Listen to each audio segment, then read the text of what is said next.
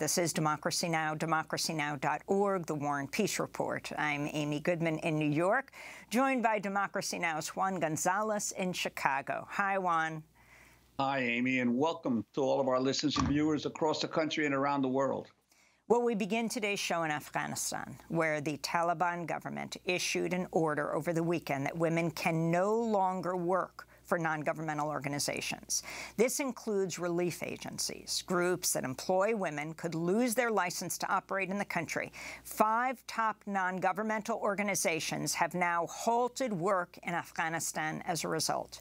CARE International, the Norwegian Refugee Council, Save the Children, the International Rescue Committee, and Islamic Relief. In a joint statement from CARE, the NRC, and Save the Children, the groups noted they, quote, would not have jointly reached millions of Afghans in need since August 2021 without their female staff. A Taliban spokesperson accused female workers at the aid groups of breaking dress codes by not wearing hijabs. The Taliban's new edict came just days after it banned women from attending university, prompting a protest Wednesday in Kabul. Taliban forces arrested 5 protesters, 3 journalists, and some of the women said they were beaten by security forces. Guards also prevented hundreds of women from entering their colleges a day after the ban was announced. This is Mariam, a student at Kabul University who was turned away from her campus. When I got close to the university, I saw a strange environment. Taliban Humvees were parked at the entrance gate, and the Taliban were behaving so badly, telling us, return to your homes, girls have no right to study anymore. This situation has a very bad impact on every female student. This comes after the Taliban barred Afghan girls from attending secondary school earlier this year. For more, we're joined by 2 guests. Jamila Afghani is an Afghan educator, women's rights activist who leads the Afghanistan section of the Women's International League for Peace and Freedom. She's the founder of the Noor Educational and Capacity Development Organization and created the first gender-sensitive training in Afghanistan for imams. She's joining us from Kitchener, Canada. She's lived there since she was evacuated from Kabul last August after spending time in Norway. And in Oslo, Norway, we're joined by Jan Egeland, Secretary General of the Norwegian Refugee Council, one of the groups that's now pulled out of the country. We welcome you both to Democracy Now! We're going to begin with Jamila Afghani. If you can respond to the series of edicts, and then we'll go to Norway, where you were evacuated, too, from Afghanistan more than a year ago, to talk with Jan Egeland, whose group is now halting work there because of this latest edict. But first, Jamila, your response. Yeah, thank you very much for having me in your program. Unfortunately, the ban on women education and later on the ban on women from employment in national and international NGOs, which were the main source of hate support for Afghan women and children in this peak situation of humanitarian crisis and very cold winter. This was an act against humanity, and it was very shocking news for all Afghan and especially for those women who are breadwinner of their family. So the situation inside Afghanistan is very chaotic on a daily basis. I'm in contact with my colleagues, with my network around the country, and everybody is disappointed from this action of Taliban. The Taliban who promised to be changed to allow women for their education, for their employment, but unfortunately, they are not keeping their promise with the international community, with people of Afghanistan. And could you talk about what's been the situation with women attending higher education or the university since the Taliban took over, and what, from what you can tell, prompted this action now? Actually, Taliban from the very beginning banned girls from going to school from grade 6 up to grade 12. And in the past 1 year, we were engaged in multi-layer of advocacy for reopening of the school. And unfortunately, nothing worked. And we were expecting that Taliban may ban girls from the higher education and rest of education area. But with the latest announcement, Taliban has banned women, girls from all level of education, even from religious educational centers with women and girls are barred. And the reason Taliban are giving that is about hijab or not observing hijab, which is totally wrong justification. None of Afghan women, even before the Taliban, such a decree was not without hijab. Everybody was wearing their hijab, but the special black dress code that Taliban is taking, most of the girls are doing that. And the special dress code which Taliban is dictating on women of Afghanistan, it has no space in Islamic teaching. There is no space in Islamic history about that. Islam has given a proper justification or dress code about women, and the limits and everything is clear-cut in Quran mentioned. There is nothing that Taliban is claiming.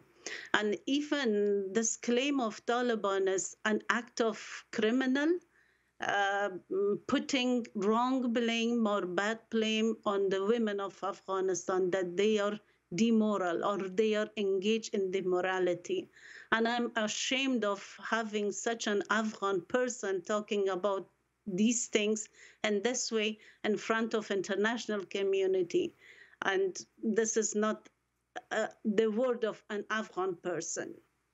Well, you participated in the Doha talks with the Taliban back in 2019. You directly questioned them about their position, what their position would be on women accessing education and being able to work. What did they tell you then? And has anybody responded to why they've changed their policy so dramatically?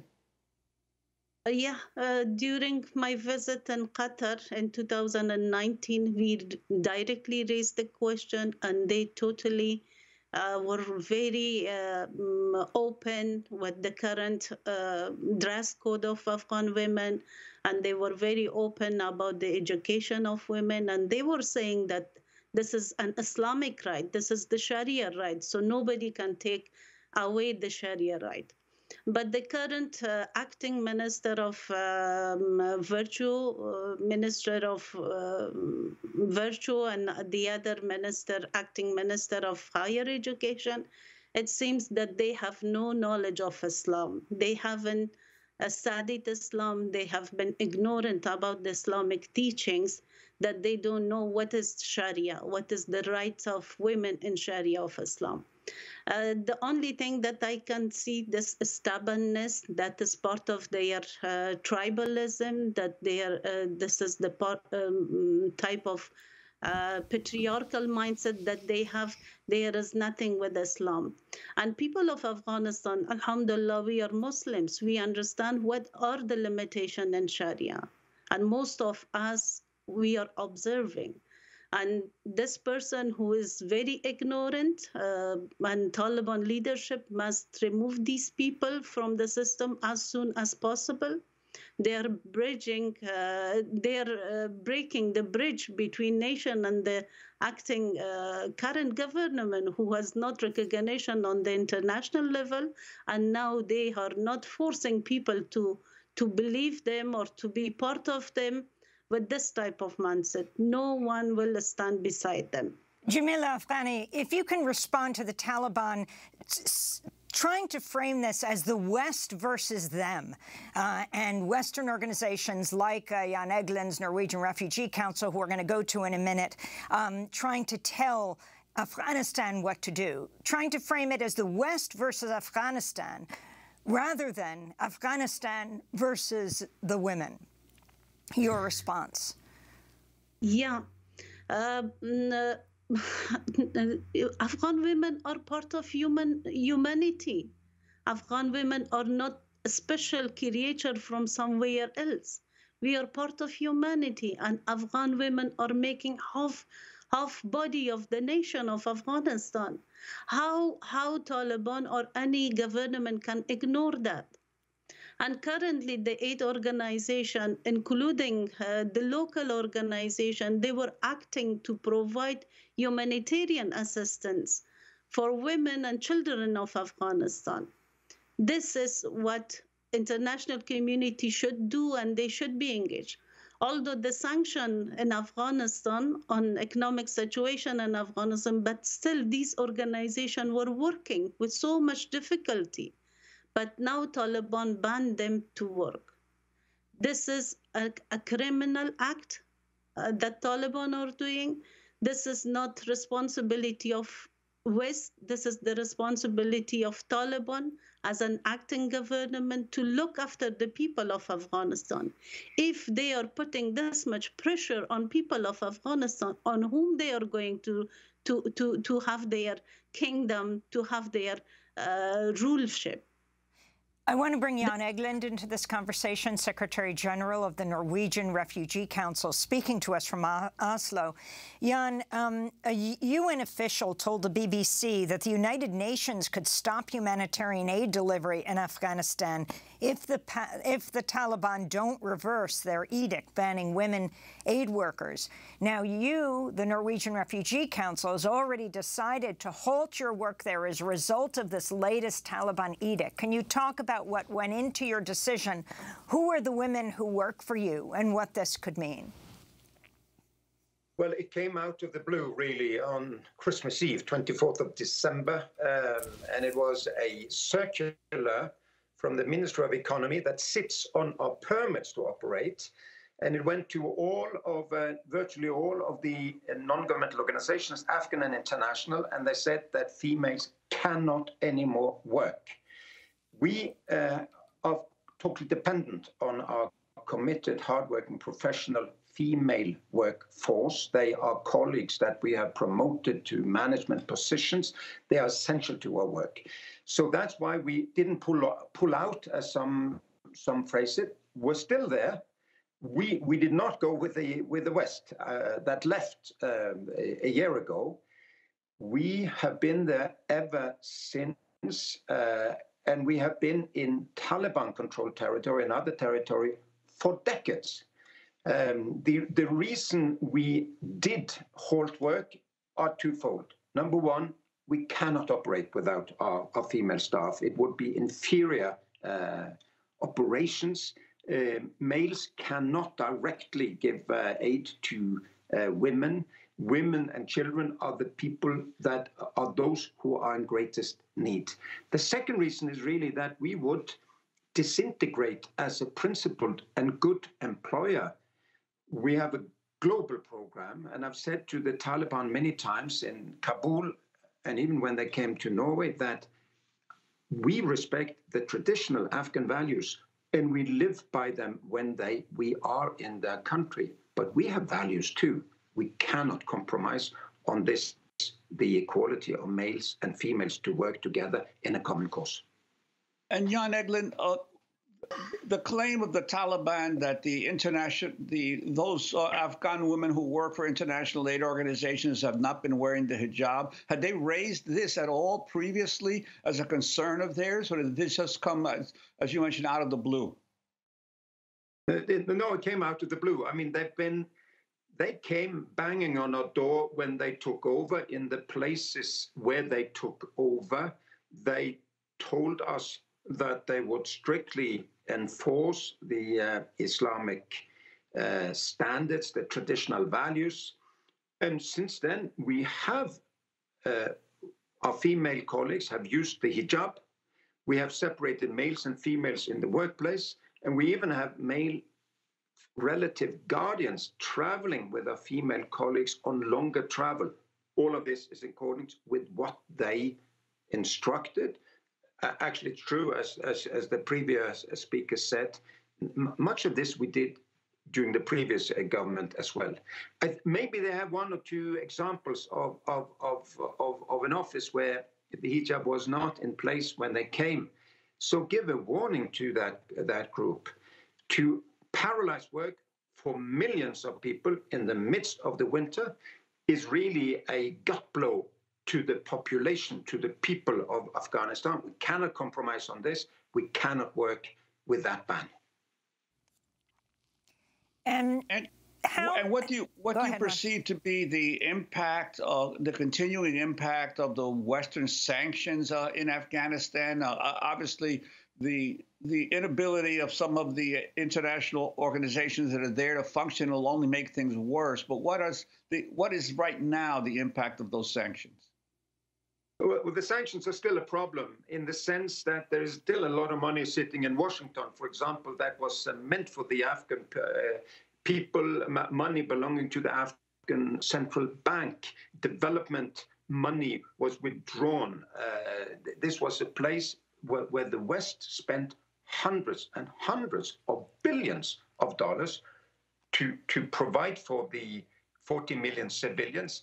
And when they left, they closed many of these development streams, and Western banks were so afraid of the sanctions, especially the American sanctions, that they stopped financial transfers. We do have now the permits to do our work. The Biden administration has a humanitarian carve-out, which is pretty good, but we still struggle with having Western companies work with us. However, today, a problem is squarely the Taliban hardliners that were able to enforce extremist lines of late out of Kandahar and elsewhere where they are now sitting. So it's a struggle of values really also within the Taliban. And we need to win that. And I'm glad that the UN seems now to take the lead in working for a reversal of this ban. I wanted to ask Jamila Afghani about whether you support these groups pulling out at this point and what you think the chances are of the Taliban reversing themselves on this. It's also just so interesting that we have you on, Jamila, with Jan Egeland, because you appealed to the Norwegian authorities as the U.S. was pulling out to evacuate you. You're very challenged as a child. You suffered from polio. Physically challenged, then you were shot in the head during the Soviet occupation. You had to get yourself and your children out, and it was Norway that helped you get out to Norway? Yeah, I'm really thankful as an Afghan woman, as an individual, on behalf of all my sisters and people of Afghanistan, for these organizations like Norwegian CARE, IRC, and some other organizations that they have been beside women of Afghanistan and people of Afghanistan for decades by providing multi-layer activity and support for the people of Afghanistan. Even during the former government, when fighting was going on in many provinces, they were present there and they were supporting people of Afghanistan. And their holdback means a lot for us in terms of that they are in solidarity with us, with women of Afghanistan, with people of Afghanistan, and they are really understanding what is the situation on the ground. And the way we are disappointed from the Taliban authorities, especially from the hardliner authorities, that they are not belong to Afghanistan. They do not understand people of Afghanistan. They do not have the knowledge of what's going on, the situation on humanitarian crisis in Afghanistan. As I was individually in a very hard moment that everybody left Afghanistan. Everybody left Afghanistan, US, NATO, everybody. But still, I was supported and evacuated, and I spent 1 year in Norway with the very good intention and support. I was there. But due to climate and some other reasons, I was shifted here in Canada. So if these international organizations are not working with people of Afghanistan, there will be a dilemma that humanitarian might not have such an example of it. Taliban are ignorant. They are not understanding what's going on, because U.S. is injecting $40 million cash money in Afghanistan, and a good sum of these money are going to their pocket. They have good life. They are marrying for the second time, for the third time, for the fourth time, and they do not understand what people of Afghanistan are suffering. So, and Jamila Afghani, I wanted to ask you, what has been the response of the masses of Afghani men to these latest acts of the Taliban, especially young men in Afghanistan? What have they risen up in protest at all, or expressed solidarity with the women who are being put under this almost fascistic rule? Yes, Afghan men also stand in solidarity with Afghan women, and some of the university boys rejected to go for the final exam, because the announcement of Taliban came right on the last paper, on the last day of the final examination. Some of the boys, some of the students walk out from the examination, and some of them joined the protest. But Taliban was very harsh, very brutal with them, especially in Kandahar and some other provinces, as men are more exposed to the beating, killing, torture of Taliban. That's why the situation is very hard. And you can see that even the journalists are not also protected from any kind of coverage of this scenario. But yesterday and day before yesterday in Kabul and Herat and some other provinces, men and women stand on the top of their roof and they were shouting for the right of women. In the darkness, from the fear of execution, from the fear of beating and killing. So this is the situation. The situation is very bad. And even we heard a lot of good support from ulama of Afghanistan, from prominent scholars of Afghanistan, about the support of women's participation in education and empowerment and their employment. They stood beside us and they invited Taliban for a religious dialogue. I'm also inviting Taliban for a religious dialogue. If it is Sharia, we need to know what type of Sharia they are understanding. The Islam we know and the word is practicing is totally different from the interpretation of Taliban. We are inviting them to sit on the table and discuss about the Sharia. We will bring men and women ulama to discuss with them to find out what is the reason. With this type of ignorance, with this type of ban on the women of Afghanistan, that is totally insane. My question from the Taliban are, they are in this world because of a mother. This is their attitude with their own mothers and with their own sisters. They are putting blame on the women of Afghanistan that they are not moral. They are doing some act of demorality. This is such a big shame. You're putting this name on the name of all women of Afghanistan. This is such a big shame. All men and women of Afghanistan are dignified people. They are Muslim before Taliban. They are Muslim now, and they will remain Muslim after Taliban. They should understand what they are saying. And this is too much for us to accept it. We want to thank you, Jamila Afghani, for joining us, Afghan educator and feminist who leads the Afghanistan section of the Women's International League for Peace and Freedom, founder of the Noor Educational and Capacity Development Organization.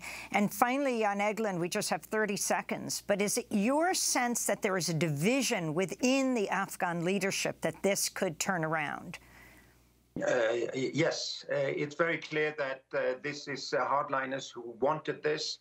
They have the upper hand now. We can reverse it. We must reverse it. And by the way, we're not pulling out. We're there. We can start to resume our work for millions of people in need tomorrow. but then we need to do it with our female colleagues. And there are how many Afghan colleagues at your organization, Norwegian Refugee Council, out of how many?